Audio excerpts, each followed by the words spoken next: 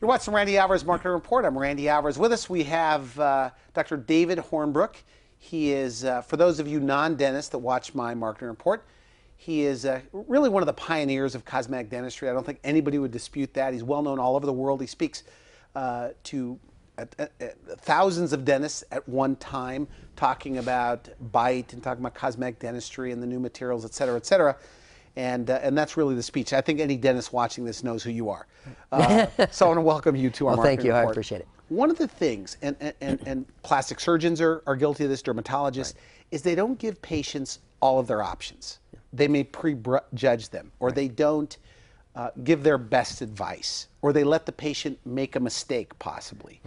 And so let's talk about this. This is one of your pet peeves. It is, and you mentioned plastic surgeons, which I think are a little different than dentistry. People go to a plastic surgeon thinking they're doing something to improve their appearance. Or dentistry may be they're going in because they have a toothache, or they have a swelling, or they have a filling that broke.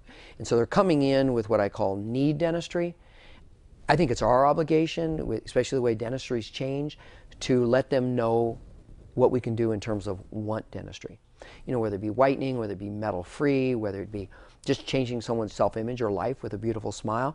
Our patients need to understand what we can offer them today. But tell me this, because look, I already know the science nerdy guy, and they have plastic surgeons like this too. They go, but Randy, somebody comes in for Botox, and I know they'd benefit from a neck lift or jowls or brow lift. I don't want to upset them.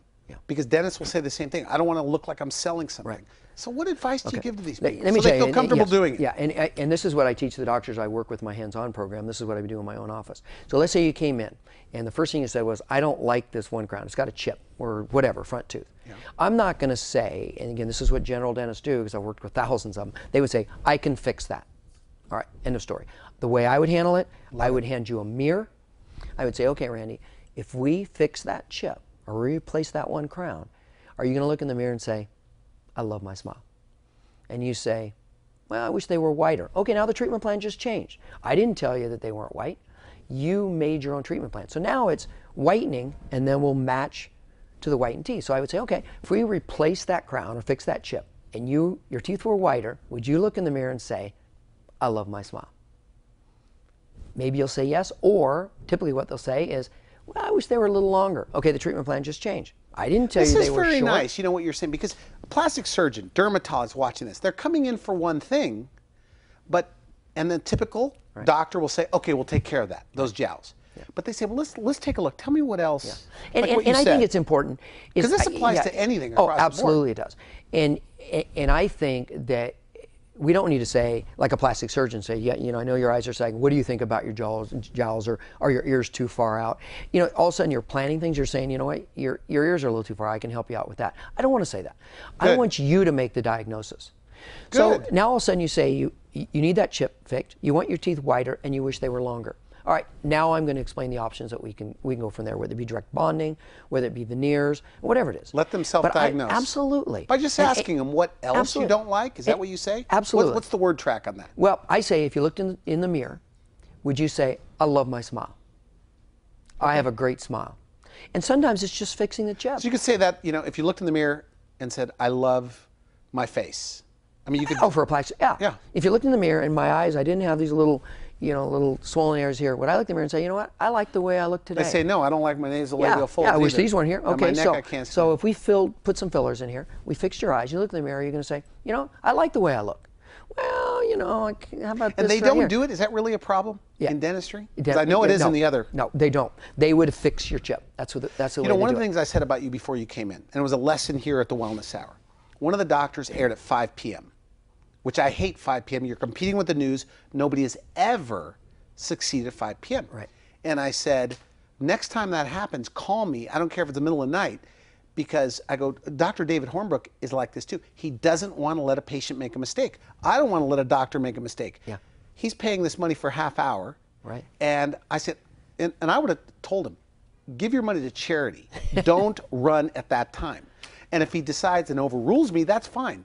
But then when it doesn't work and he calls me, because the impression is, I tried that and it didn't work. No, you ran it at the wrong time against what we did. And because Nicole is so nice, I mean, she tried her best, but I think she gave up too soon.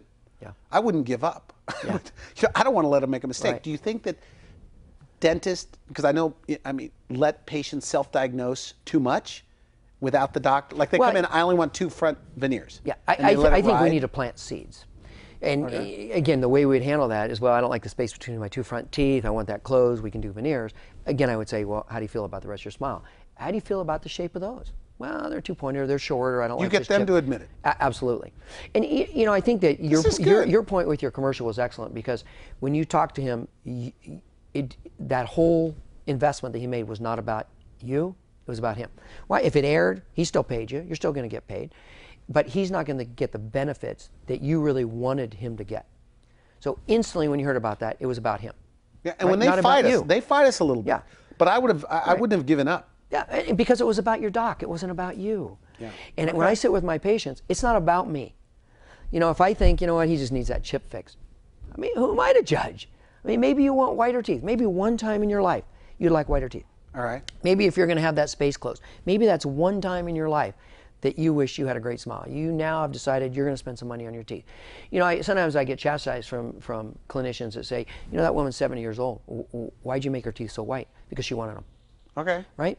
Because she needs it, whether it be a bite issue. Couldn't somebody say that that's a mistake too? Now it made the gums look darker. Well, but the thing is when she looks in the mirror and she likes her smile, that's not my smile anymore. That's a good one. Now, I can say, you know, Dorothy, you're 85 years old, and typically women that aren't 85 aren't going to have this bright white teeth. It'll look like a denture, and you have all your teeth, and you should be proud of that. You know, why don't we just make them look like a beautiful smile, but very natural, a little more natural? And I have patients that, you know what? I have never invested money into my teeth other than a couple crowns, you know, every couple of years. If I'm going to invest this $10,000, $15,000, $20,000, this is a time in my life that I want them to be bright white. And who am I to say that's not going to work? You know, we do this with plastic surgeons, right? We've all done this on, you look at the Joan Rivers syndrome, where you look and say, you know what, that person has had way too much plastic surgery. That person is trying to look 30 when they're 75. All right. But at the same time, they look in the mirror and they like the way they look. So if it's a boost in their self-esteem, that's fine. Absolutely. This is a new perspective. One last thing for the marketing report, and that is that, you know, I speak at the American Academy of Anti-Aging Medicine with integrative medicine docs, and I speak to the American Academy of Facial Plastic Surgeons, and I also believe that doctors need to give a bit of a mental expectancy, like a placebo effect. And so my feeling is that not enough doctors create this future of being better off. You, on the phone, which I heard about you for 12 years, and I thought, makes this guy so successful? What makes him tick? And sure enough, you said that you tell them when you look in the mirror, I mean, elaborate on that. Right. And do you think that that's another thing that dentists don't do enough of, which is painting this picture of what's going to happen when it's all done? Oh, absolutely. Yeah, you know. What do you say? Tell them what you say. Well, I love this. And these are patients that are realizing, you know, they look in the mirror and they say they wish I had a nicer smile now, right? So as we look to the future, even if it's whiter or longer teeth, who's to say that they're not going to have Restylane or surgery in the future? But I think that my point is that when you told me on the phone that you tell them it's expensive, but when you look in the mirror, and you could finish this, what do you tell them? Right. I tell them when they look in the mirror, when we're done, they're going to wish that they had made this investment 5 years before. And that's the future. You think about decisions you make today, right?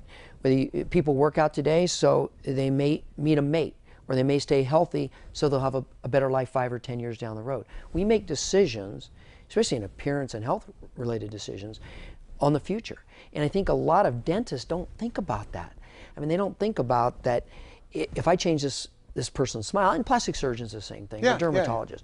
If we don't offer this patient an opportunity to change their self-image, it could affect their life 5 years from now, 10 years from now, 15 years from now. Interesting. So the biggest mistake doctors make in presenting to patients is the lack of presentation, maybe. Yeah, they treatment plan for themselves.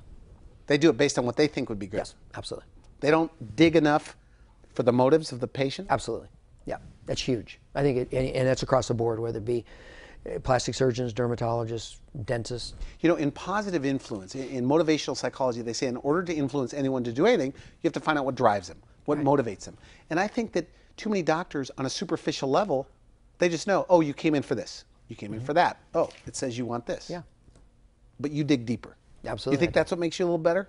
You dig I'm deeper not gonna for say motivations? Better. I think that, well, no, you could say it. that I think that's why I get better treatment acceptance, is because I found problems that the patient didn't share with me on that piece of paper. Okay. And also, I've planted seeds. You know, I think From the second they walk in the door, you say you plant seeds. We plant seeds. What does that mean? Well, you look in our office, and it could be a plastic surgeon, it could be a dermatologist, it could be a hair salon. There's something going on. It's not about, you know, pictures of the Grand Canyon on my wall or a picture of a beautiful lake. It's about the health industry and looking good. And smiling. Yeah, absolutely. Or looking good. Okay. You know, you think about you going to a high-end hair salon. What do you look around? You don't see a bunch of before and afters. You don't see pictures of boats and cars. You see attractive people that you just want to kind of be like them. I mean, you may never be like them. So that's what you have planned in your office. Absolutely. Because I've been there. I mean, absolutely. You've got testimonials going. Absolutely. I want people catalogs right there. In my before and after books, testimonials. Anytime I have a smile or do any dentistry for someone that says, "Wow, this is awesome. I love being here," I say, "Could you, when you go back to your office or you go home, can you write a little note on your personal stationery and send it to me about your experience?" That goes in a book in my reception area. That's what I want my patients to read, not Reader's Digest. Patients want to be associated with a doctor. Aren't all dentists doing this? No.